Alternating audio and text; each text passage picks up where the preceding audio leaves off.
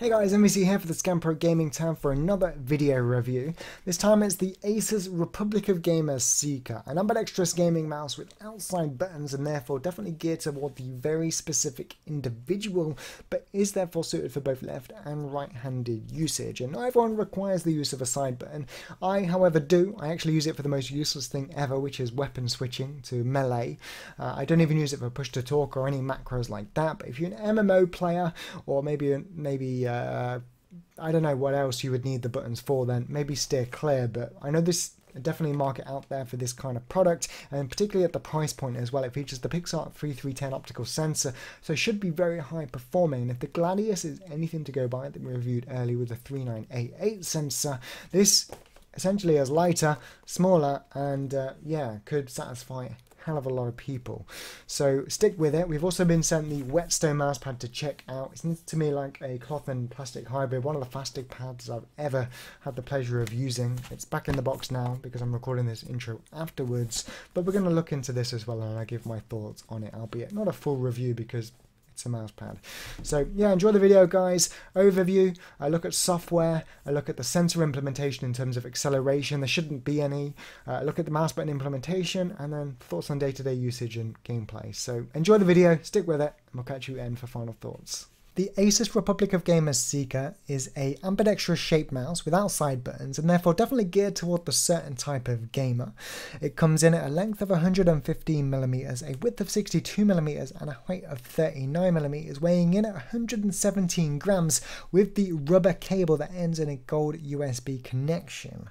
The mouse is powered by the Pixar 3310 optical gaming sensor with DPI of up to 5000, very high performing, and we have independent mouse 1 and 2 buttons of the mouse body which give you a good crisp click no matter where you push down. Great because the mouse is very comfortable as both a claw, palm and fingertip user, so a lot of people are going to be pushing down in different places, but underneath those buttons we also find the easy swap sockets making a return from the Gladius. So if you want to experiment with different feeling on-runs, you can check out the compatible switches in the FAQ, but you will have to buy them separately. Now underneath the mouse we find Teflon feet, and the coating of the mouse is a special steel grey coating designed to minimize sweat and stickiness with, as always, the typical ASUS ROG intricate Mayan stenciled markings on the side, also found on the Whetstone pad that we've got here too, which might I add is extremely fast, if not one of the fastest mouse pads on the market, and to be honest is actually quite impressive, but albeit on the small side. So before we jump into the juicy performance and my thoughts on gameplay with the Sica, let me first show you the software bundled with the mouse and what you're getting for your money in terms of customization. Although I say bundled, you will have to visit the ASUS website to download it, but I'd recommend you do that anyway, just so you're up to date from the get-go, and then periodically just check for updates to make sure you get any firmware drops. That way you don't run into any issues that may have already been ironed out or will be ironed out in future if they happen to crop up. But we're running 1.03 on the firmware. We did have to upgrade this when we installed software version 1.25. I believe the retail on launch software was 1.2. But we can also choose our language, launch at startup, Windows startup that is, and visit the ROG website, Facebook and FAQ if we need it. But on the left hand side here we've got our different profiles. The software itself looks very familiar to the Gladius setup actually, albeit with less buttons on the mouse and a few less features as well, as it does feature a slightly different sensor. But we've got our profiles on PC. We can create as many as we want. I only want one obviously, as I don't really need to create any more, although saying that, maybe I do, which we'll get into in a minute. And obviously you can drag one to the mouse if you want to, which we'll do now. You're going to want to do that whenever you make changes because they are independent of each other. So if I was to click this, I'd edit this one. If I click this, I edit this one. But it can be great if you travel to an event at a tournament. Sometimes they don't allow you to install your software onto the PCs. So being able to take your tournament settings on the mouse with you makes it a tournament grade mouse in that effect. Really, you're going to have no issues with this at events. On top of that, if you use multiple PCs as well, sometimes you just can't be bothered to install software in other devices. This gets you covered there too. But in reference to maybe having to create multiple profiles here, there is no DPI switch on the mouse or profile switch for that matter. So you will every single time have to come into the software to change your DPI, which goes all the way up to 5,000 in increments of 50, all of which are native and responsive. But because there is no button here, you will have to come into the software to change it, and adjusting this slider or typing your DPI can be very frustrating. So actually you might want to create different profiles just so you can switch to it whenever you want to. But I would have liked to have seen a button on top of the mouse in that respect. But going back to buttons just quickly, on here you can reassign everything on the mouse function, window shortcut, multimedia, macro, which we'll get to, and keyboard function. If we click window shortcut, you got a drop down, and keyboard function, we just hit a button on our keyboard. But because of the lack of buttons on this mouse, I feel like they've just added this for the sake of adding it. You're not really going to be using it. Moving back to performance, here we've got acceleration and deceleration. Ignore deceleration, but the fact we have the 3310 optical sensor would assume there is no inherent acceleration present. We'll demonstrate that in a minute and test for it. So if you want to add your preferred amount of acceleration, you're going to be able to do it up here, which is great, all the way up to 2 times the amount. So very happy that ASUS have actually included an acceleration slider inside of the software, particularly if you're playing multiple different games. The acceleration scale often differs. So utilizing your software, particularly saving the profile onto the mouse, means you're going to have no issues there whatsoever. And finally, obviously at the bottom right here, polling rate, 125 being 8 millisecond response time, 250 being 4, 500 being 2, and 1000, the one you should use, being 1. And our final tab here, lighting, breathing, steady, and an option to turn off the light if you want. Bright is extremely bright. I actually run it on dim. I was messing around earlier on. Let's just do not show this message again. And with that, let's go ahead and drag it to the mouse. This should update the lighting, as you can see there. Again, a bit emphasized or overemphasized on the webcam pointing at my Whetstone mousepad, but you get the picture. And to be honest, if you're only going to utilize one profile, you might as well just edit the one on the mouse. But again, given the fact there is no dedicated DPI or profile button, again, I'm very disappointed in that. Maybe it was a weight decision, then you will have to come back in every time. But aside from that, for a 3-button mouse, it has everything you could want. And again, not a lot of people put an acceleration slider into their software. I think this could be even developed further to add more intricate acceleration sort of settings, but for what it's worth, great, particularly at the price point, no complaints. So yeah, let's jump into some mass acceleration tests. So our first port of call to test in the ASUS ROG Sica mouse is to demonstrate a lack of mouse acceleration inherent to the 3310 optical sensor inside. Now this sensor is featured in a lot of top gaming mice on the market. The first time we've seen ASUS put it into an ROG branded mouse. The Gladius featured the 3988, but this one specifically has been featured in the Ronix Avian Neo 7000 and most recently reviewed on the channel, the SteelSeries Rival White. It's highly regarded amongst the gaming community, but a lack of mouse acceleration will mean that if you move your mouse from point A to B on the mouse pad, it doesn't matter how slow or how fast you reach your destination on the pad, you'll always travel the same amount in game. And when I say destination on the pad, what I'm referring to there is your flick shots, because you might do it instinctively, but if you flick your mouse X amount of distance on the pad, you're intending for it to go X amount of distance in game. And if you can train up that muscle memory, that's great. But on top of that, there's no inherent positive or negative acceleration to the sensor. It means you can go and add your preferred amount afterwards, because acceleration is not a bad thing, it just needs to be able to be controlled. So hopefully the implementation here is great, but what I want to point out is that this mouse pad is extremely thin. So with that said, I'm going to have to put a mouse pad underneath this, so when I travel to the end of it, we actually stop tracking, which we do, but if I come to the end and push down just a tad, we actually hit the mouse pad and it tracks there. But before we get to that, this mousepad is extremely loud, so if you're a streamer or a broadcaster or a commentator, you might want to steer clear of the Whetstone, but it's extremely quick, it's not sensitive on my wrist, and probably one of the fastest mousepads I've ever used, albeit on the smaller side. But give me a second while we get a pad underneath this. Okay, so we've got a plain black thick mousepad underneath the ASUS ROG Whetstone pad. Essentially, we're going to align ourselves up with a point on the wall at the edge of the Whetstone pad and move it from the left to the right until it stops tracking, which is about at this point right here. We're going to reset and this time do it very quick, and hopefully, if there's no acceleration, we won't end up too far and we won't end up too slow, but we'll end up about in the same place, taking into account some small degree of human error. So, again, about in the same place, a little bit further, but I think I actually went down on my mouse pad. We're going to do it one more time.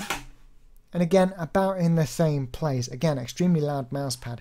But what we can essentially assume there is that there's no acceleration present. Great implementation in that respect. And with that said, let's go ahead and just jump into a quick mouse button debounce test. So my final test before jumping into thoughts on gameplay performance with the ROG Sica is to have a look at the implementation of the mouse buttons, because very specifically I have noticed an issue when it comes to variable jumps in Shoot Mania and utilising the technique called mini jumping, which essentially is to rapidly tap the mouse 2 button to do lots and lots and lots and lots of mini jumps. Now we also want to kind of demonstrate that you can still full height rocket jump with this mouse in Quake Live. There are no issues with mouse button debounce times, and a higher debounce time would usually suggest, and there are mice that have this issue, that if you press mouse 1 to fire and mouse 2 to jump, and then both together to do a full height rocket jump in Quake Live, you're going to jump slightly after you shoot, or shoot slightly after you jump, so you won't get the full height because one is registered slightly later. In Quake Live, I'll be happy to report that there is no issues with that whatsoever. Running around on campgrounds and pretty much any map, full height rocket jumps from the red armor to bridge, on Blood Run from the lower yellow armor up to shotgun, no problems whatsoever. It's a great implementation, and using the mouse, normally, it's fine. In any game, you're not going to notice a problem. But what I did find is that if I take my Death Rider Chroma for a moment, now the way I mini jump on this and demonstrate it in other reviews is to hold it on one hand and spam the button. As you can see, lots and lots of mini jumps. And even when I'm using one hand, what I'll do is I'll lift my hand up, spam it, and then click. Because clicking normally is very unreliable. Sometimes I'm a little bit too slow doing it this way. So it's better to spam the button and then sprint.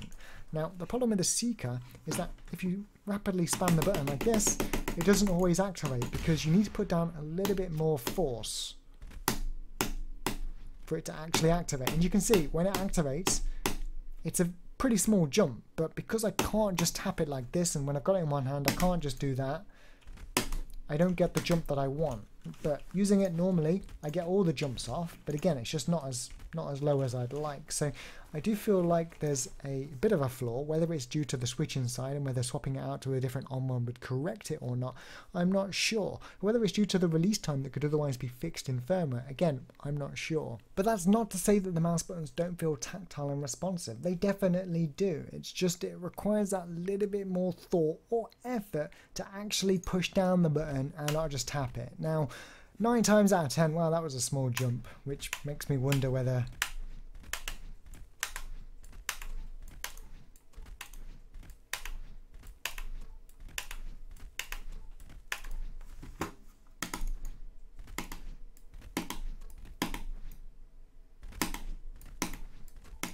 it seems there's actually a specific point, learning as we go, on this mouse where if you press it right there, I wonder if it's the same.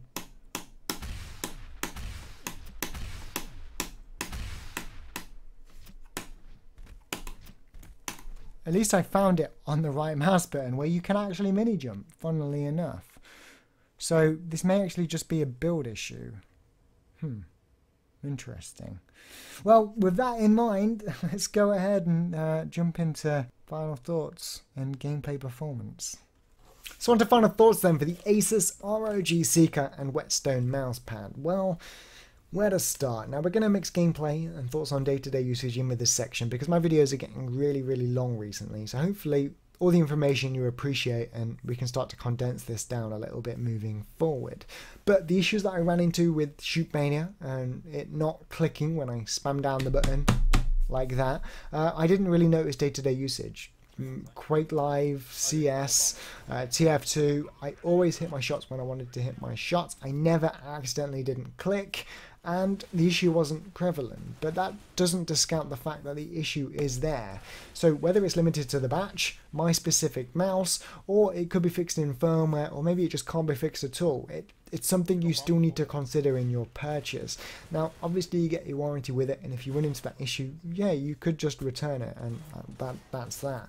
But I just want to point out that the issue is there for you, even though I didn't experience it when it came to actual gaming outside of Shoot Mania. So tracking people in TF2 and Counter-Strike, whether it's a pistol round on Counter-Strike or I'm using something like the the Tech 9 or even the P250 on a pistol round, or if I'm tracking someone as the scout in TF2, if they're rocket jumping and air strafing through the air, or it's just the scout continually strafing like that. And I've been playing a lot of TF2 recently, that's why we've kind of shifted away from the Quake 3 aim map test. But they kind of both serve the same purpose, and it demonstrates the 3.310 implementation is perfect. Now, yeah, I'm a little bit confused as to why there isn't the 3988 from the Gladius, because that was a great implementation, and a lot of people confuse the 3988 as being delayed, when in actual fact it just runs 50 DPI faster, so you're probably using a different DPI than what you're used to if you haven't actually physically measured it out. At least in the recent products like the Gladius and the Chroma that I reviewed, it's been fine. Maybe it's cost reasons, but irrelevant I think, because the 3310 in the Sica performed admirably, and there's nothing I'd actually want to see improved beyond obviously more options, maybe a DPI switch on top of the mouse so I can change it on the fly when I'm playing certain games or I'm in certain situations. But in terms of the buttons, hitting people as they crossed out from doors on Dust 2, perfectly fine. Hitting those one taps again, easy. I didn't encounter any issues. So generally speaking, it is a great product. It's just the mouse buttons, whilst not a deal breaker in every case, could potentially be. And that's the reason why I find it very difficult to actually recommend to you, because it's not perfect. So I'm not going to recommend it, but I'm not going to not recommend it, because for a lot of you out there it might be okay. So I'm going to just stay neutral, very close to being perfect is the Sica, assuming you don't need side buttons anyway. It's just, I don't know. I want to think it's limited to my product, but yeah, just make sure you keep your warranty information if you do pick it up, just in case. Now, in terms of the Sica mousepad, the Whetstone mousepad rather,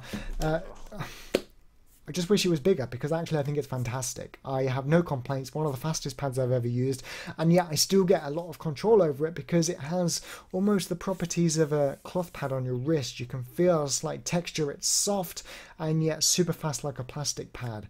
If it was bigger I'd consider using it, but because of my lower sensitivity, even though it looks like I'm not moving my mouse a whole lot on my pad a lot of the time, sometimes I flick further and I'd like a bit more space. I don't want to have to think about the mousepad size.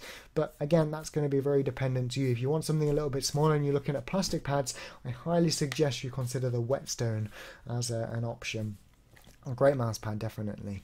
So yeah, I've been MVC here for the Scan Pro Gaming tab. It's definitely a cheap and great gaming mouse if you can get on with it and the buttons don't cause you an issue, so don't entirely discount it, but just bear it in mind. I've been MVC. Enjoy, hope you've enjoyed it, and we'll catch you next time here on the Scan Pro Gaming tab.